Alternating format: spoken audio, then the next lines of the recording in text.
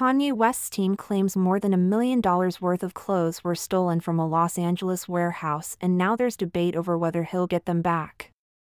Ye's chief of staff, Milo Yiannopoulos, tells TMZ people in the rapper's camp noticed that a large amount of Yeezy GAP clothing disappeared from Ye's warehouse a few days ago, about 60,000 pieces at an estimated value is $1.2 million.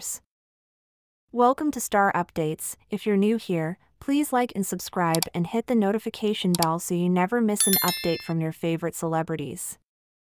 Yiannopoulos said the group didn't know where the clothes were going, but then he noticed a Kanye fan account advertising an event in Los Angeles on Friday where shoppers could buy a bunch Yeezy GAP clothes for $20 each. Law enforcement sources tell us they received a call about a suspected stolen property and dispatched officers and detectives to the location of the Yeezy sale.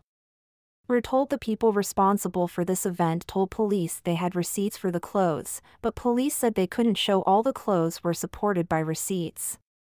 However, we learned that the police were unable to confiscate the goods due to content conflicts and because Ye did not file a police report.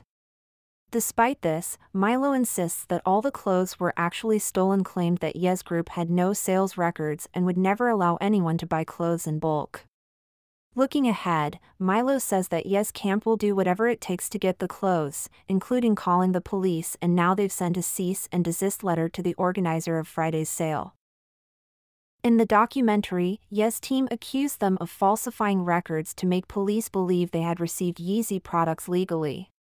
Furthermore, Milo believes his team has identified one of the thieves and assures them that they will cooperate with the police to turn over any evidence.